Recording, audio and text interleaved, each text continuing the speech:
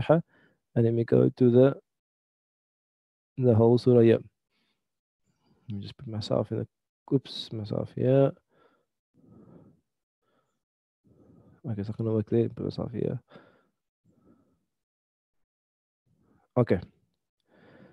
So why do we say the first part? Why do we say the first part? So it begins here, A'udhu billahi minash shaitanir rajim. Bismillah ar-Rahman ar-Rahim is basically just like the opening, the beginning. And there's ikhtilaf whether it's the first part of Surah Fatihah as the Shafis would hold, or whether it's the opening for every surah as the Hanafis will hold. So there's different opinions, but that's like the opening. And then the first, and we mentioned that could be a Jumatul Ismiya, Jumatul Fi'liya, depending on how you understand Bismillah ar-Rahman ar-Rahim. And then the next verse is Alhamdulillahi Rabbil Alameen. And let me just see if I can just write this down here. So this year, let's take a blue pen. This year, Alhamdulillahi Rabbil Alameen, Ar-Rahman Ar-Rahim, Maliki Yawmiddin is all one sentence. One sentence. So hopefully you remember that, because Alhamdu is the mubtada. And the Lillahi is a harful jar and ism majroor in place of the khabar. All praise is to Allah. And then the words in red, 1, 2, 3, 4, all the words in red, 1, 2, 3, 4, are all sifas. They're all descriptions of Allah. They're all descriptions of Allah. Oops, I lost that there. They're all descriptions of Allah. So when you're reading Surah Fatiha, the first part we are reading are all descriptions of Allah, and it's all a Jumlatul Ismiya. A Jumlatul Ismiya. So we mentioned a few things. The first thing we mentioned is Allah uses four sifas to describe himself. Two of those sifas, Rabbil Alameen, the master, the Lord of all of the worlds, and Maliki Yawmiddin, the owner of the Day of Judgment. Those are two words of power and might and authority. And Ar-Rahman, Ar-Rahim are words of softness, love, forgiveness, mercy. So in other words, this qualities of Ar-Rahman, Ar-Rahim are in a sense at the core of the description. And it is surrounded in a sense by Rabbil Alameen and Maliki Yawmiddin. And this is consistent with Allah's verses and hadith about Katab ala nafsi rahmah. He wrote upon himself rahmah, wa rahmati wasi'at kulla shay, and my rahmah encompasses everything. Wa rahmati sabaqat ghadabi, and my rahmah outstrips my anger. Many hadith and ayat about Allah's rahmah being central. And we find in the description of Allah here, his rahmah is central. So the point I want to make is that we can consider the Bismillah ar-Rahman ar-Rahim to be like a prologue, like an opening. This is an opening, and then we can consider this here to be the first sentence of the Fatiha. So in other words, Bismillah ar-Rahman ar-Rahim is like the opening. You open in the name of Allah, who is Ar-Rahman, is completely and entirely filled with Rahmah. Ar-Rahim is eternally filled with Rahmah. That is the opening. And then the first complete sentence is Alhamdulillah, that all praise is for and all gratitude is for Allah. And we're going to discuss why Jumlatul Ismiya a bit later. Let's get on, and then after we have spoken about Allah, because the beginning begins with Allah, then the next two words are Iyyaka na'budu. The next two words are Iyyaka na'budu. Now, for the next two words, what does na'budu mean? Or no, what does it mean? What type of word is na'budu? Ism, fi'l, or harf? It's a fi'l. It's a fi'l. Now, where is the fa'il? Or how do you translate na'budu? We worship. We worship. So where is the we? Inside. It's inside. So there's a inside. So how do you say we in Arabic? Anna. Anna is I. It is nahnu. Nahnu is going to be. It's going to be. So in other words, inside there is a. It's really hard to write like this, but I'll try, inshallah. There is a nahnu. There is a nahnu inside here. So in other words, na'budu is a verb. Is the madi or mudari'?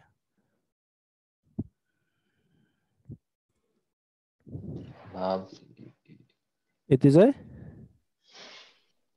madi or mudari'? Mudari. Think about your mudari scale. Ya'budu, ya'buduna, ta'budu, ya'budna, ta'budu, ta'buduna, ta'budina, ta'budna, a'budu, na'budu. It is a mudari verb, present tense verb. Now, where is the maf'ulun bihi for na'budu? Who are we worshipping?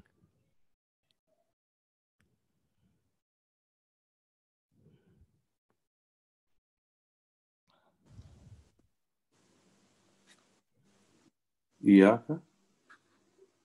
So the iyaka, the iyaka is the maf'ulun bihi. So what I want you to see here, that this two words here are a full sentence. They are a full sentence. Iyaka means what? Iyaka means the same as what?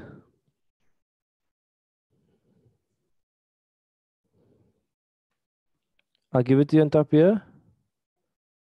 Iyaka means the same as this here. What is this here? It's like child writing. Anta. Anta. What does anta mean?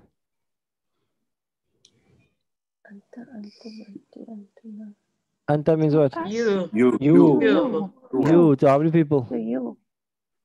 One person. One person. Technically one male. So anta and iyaka mean the same thing. Anta and iyaka mean the same thing. It's a bit difficult to explain, but when you put anta in nasbun, it becomes iyaka. But let's not go into that. But anta and iyaka means the same thing. So what is the grammar label on top of iyaka? What's the grammar label on top of iyaka? It's maf'ulun bihi. It's a maf'ulun bi. So this is the maf'ulun bi. Good. Maf'ulun bi. And then when you come to this here, let's look at this here, and let's take out the wa for here. Just take this here. The word nasta'inu. Nasta'inu. Nasta'inu is a verb that we haven't done before. That's the last verb we'll do is nasta'inu. But it's a verb, what we say, it's a verb on the 10th bab. We've only done the first bab. So nasta'inu is a verb we haven't done before. But nasta'inu, if I give you the root letters, it comes from ayn, waw, noon. Aun. Ayn, waw, noon. And aun means help or aid, assistance. So nasta'in, you can see by the na. Nasta'in means we seek help, we seek aid, we seek assistance. So this is a verb, and inside this verb there is also a nahnu. There's also a nahnu inside there, the we. And the iyaka is the same as the iyaka there. It means anta, and this iyaka there is maf'ulun bihi. So lots of ink on the slide here, but it's very simply that we have two words, Iyaka na'budu, which is one sentence. It is a verb-based sentence, jumlatul fi'liya. The fi'l is na'budu. The fa'il is the nahnu inside the we, and who is the action done to? Who is the worship done to? It is done to anta, you one person, referring to Allah. Who are we worshipping? You one, you Allah. And then nasta'een is the iyaka nasta'een is going to be another verb. Nasta'een is the verb. The doer is the nahnu inside. We are seeking help. We are seeking aid. And who are we seeking it from? We are seeking it from you, one person, Allah. Okay. Are you all good with the grammar? Maulana, can you just repeat the nasta'een, the root letters? Okay, the nasta'een, the root letters are ain, waw, noon. Ain, waw, noon. So let me just go quickly here. Let me just get a browser for you quickly. And then what we can do is we can look up the word so we know the word as well. Oops, not that. Let's go to there and let's go to Quran.com. And if you ever don't know a root letter of a verb of any word in the Quran, a useful site to go to is just trying to get this thing to move. A useful site is Quran Hive. So a useful site is Quran Hive. Quran Hive. So let's go there. We open Surah Al-Fatihah. I think it's good to use all these tools that we have nowadays. So if I go to Surah Fatihah and I go to any word and I scroll over it, you'll see there it shows you we ask for help, and next to it it has a ain, a waw, and a noon. So it gives you the root letters. Shukran. If I go to na'budu, it gives you abada. So any word you're looking for. So then I'm going to go to the dictionary. I'm going to go type ain, waw, noon. Sorry, I made a mistake. Ain, waw, noon. And I'm going to look up for aun. Aun. I'm going to find the word aun here. But you see, this 3, Roman numeral 3, and Roman numeral 4, and 3, and X, which is 10, and V1, which is 6. This we do next year, inshallah. But nasta'in is the X, is the 10th verb. So nasta'in is this one here. To ask or call for someone's help, to turn to someone for help, to seek help, resort, have recourse, to make use. This is all going to be help. And you can see the word awniya means help, aid, assistance, succor, relief, support, backing, all of those things. So this is where we're going to find it. Now, what I want to do here, which is I like doing here, is I like looking at comparative translation, just because you are doing translation. So we look at comparative translation here. So let's look at the translation. Iyaka na'budu. You alone we worship, and you alone we ask for help. Next one. It is you we worship. It is you we call for help. You alone do we worship. You alone do we turn for help. The alone. You alone. You only. You alone. You we worship. You alone. What word do you see in the translation that you don't see in the Arabic? Alone. Alone, or some people say only. Can see many translators. Sorry? Does that come from the reason because Iyaka is you, one male? Is it just emphasizing that it's that one? It's the anta. Not necessarily, because okay, I'll explain the answer now. Let me ask you a different question. But Tawfiq, how can we say, if I say Nasaraka, what's the meaning of that? Oh, sorry, not Nasaraka. If I say Ansuruka, what does Ansuru mean? Help me? Is that? Ansuru means, so Yansuru means he is helping. Ansuru means He what? is helping. I am helping. And Ansuruka? I am helping you. Good. So how could we say we worship you? Nansuruka. Oh, worship or help. Worship is? Worship is Na'buduka. Na'buduka. So you're with me. So another way to say we worship you is to say what? Na'buduka. Yes. That's another way to say we worship you is na'buduka. So why I wanted to show the translations, I want you to see that many translators will add the word alone, but the word alone doesn't exist in the Arabic. The word alone doesn't exist in the Arabic. But there is a reason why they add the word alone. I'll discuss the reason why. And the reason why is the reason why Brother Tawfiq mentioned now. He mentioned now that what? That we worship you could be said na'buduka. It could be said na'buduka.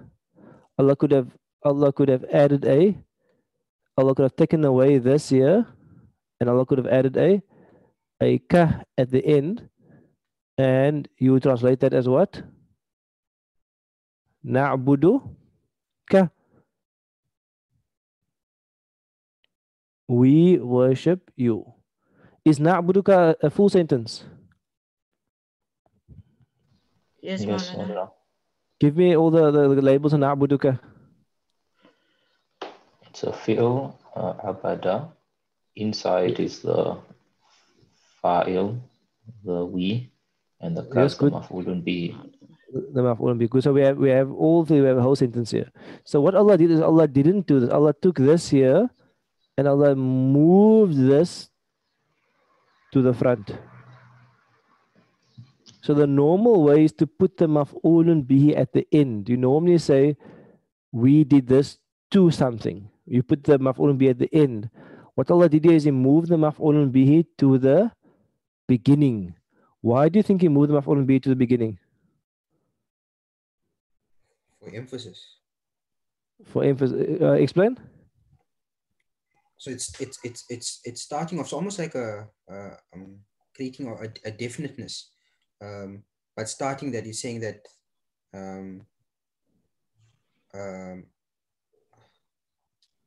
how can I say it? Yeah, it's emphasizing the you or emphasizing the maf'ulun bihi, Allah, that we worship Allah. Yes. And that's why it's put at the start. Good. So another word we can use besides emphasis is the meaning of exclusivity. Allah is putting the you in front there because the you is exclusive. Na'buduka, it's almost like you can say we worship you and we worship this and we worship that. I'm not saying you are saying that, but you could add that into the sentence grammatically.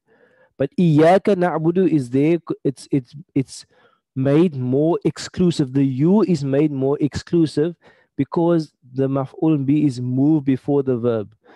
So therefore, many translators will add the word alone. They should actually technically add the word alone in brackets. That would be more proper to say you in brackets alone, because the alone part is not there. The alone part is derived from the fact that the maf'ul bi has moved from the end of na'budu to precede na'budu. That's where the alone part comes. The fact that this has been moved from ka to iyaka, from after to before. And that is where the alone comes, that iyaka, you, and you alone, Allah, na'budu, do we worship. Next, can you see the same thing happens here? This could have been nasta'inuka. We seek help from you, but again, this has been moved to the beginning. And you alone, do we seek our own, do we seek our help, our aid, our assistance. So both of these maf'ul and bihis are moved to the front. Why?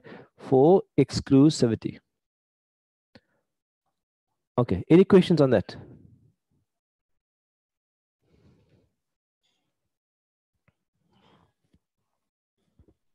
Any questions on that? Okay. I'll take your silence as a tacit approval that everything is fine so far. Next. When we study any word in Arabic, we have to study the whole root word. So the word na'budu, what other words with abada come to mind for you? To you? Ibadah and abd. Okay, what does ibadah mean? Worship, isn't it? Worship. Worship or worshipping. What does abd mean? It's slave. Slave. So abd is a slave. I want to just focus on those two things, and I think those two things are important.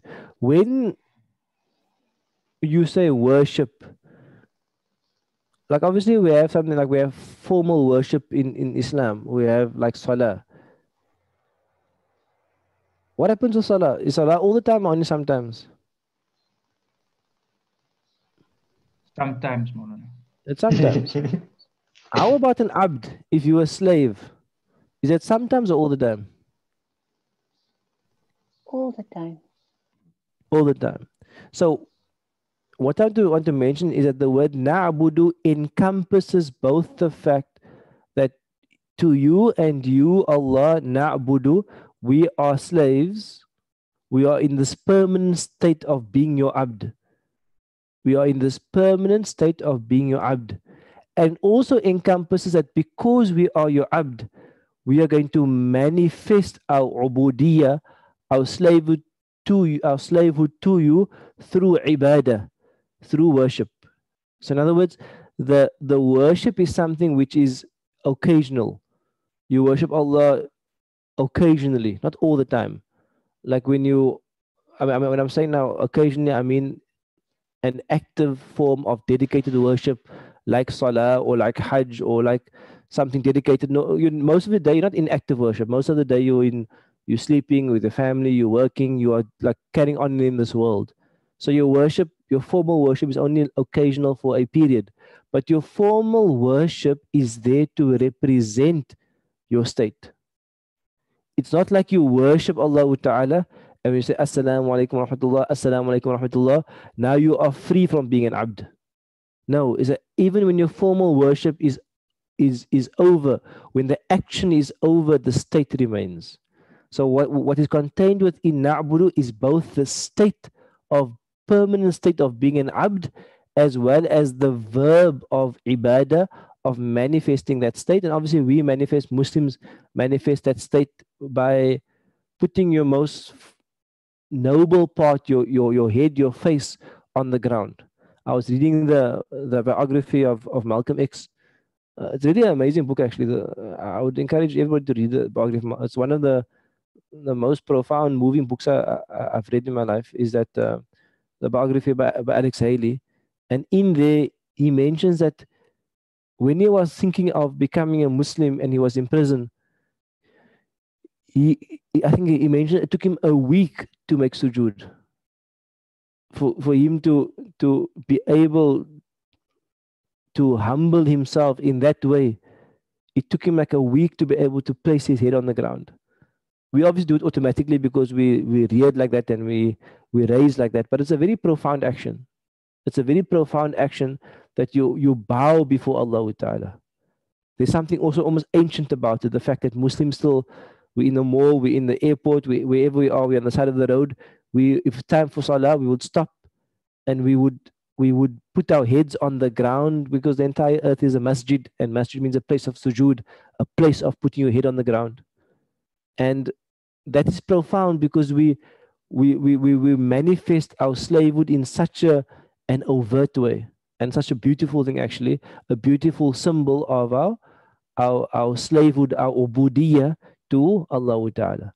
And also it's much more preferable to say you're an abd of Allah than to say you're a slave of Allah, because slave within the English language has a lot of negative connotations, and the word abd is something which is beautiful and noble before Allah Ta'ala. And abd is who you are before Allah Ta'ala.